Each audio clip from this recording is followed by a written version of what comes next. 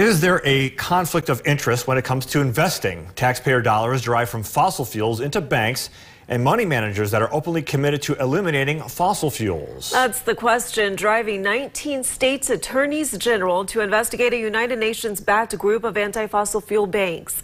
Josh Minnie joins us to explain more.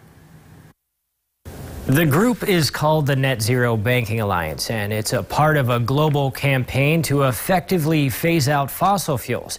If these banks were to succeed, it would have immeasurable impacts on North Dakota's ag and energy industries, starving them of needed loans and investments. KX News has been trying to get a hold of Attorney General Drew Wrigley and the State Investment Board for over a week to see if they are planning to join the multi-state investigation.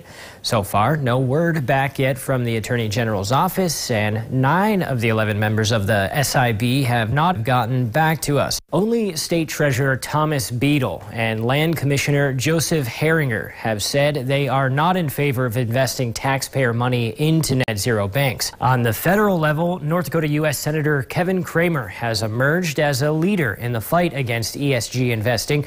Cramer, a Senate Banking Committee member, introduced the Fair Access to Banking Act, which would prevent discrimination by banks and financial service providers with respect to ESG criteria. We asked Cramer what the State Investment Board should do about having our money invested in 4 Net Zero Banking Alliance firms. Well, if I was king of the investment board, they wouldn't be. I guess that's my personal view.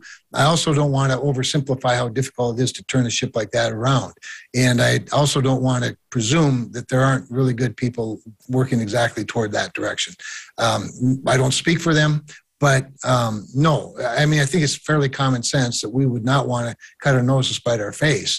And that's what we would be doing. In fact, what we ought to be doing is looking for more opportunities to invest that money right here in North Dakota. Cramer says he expects our state's investments in anti-fossil fuel firms will be a top issue in the upcoming legislative session.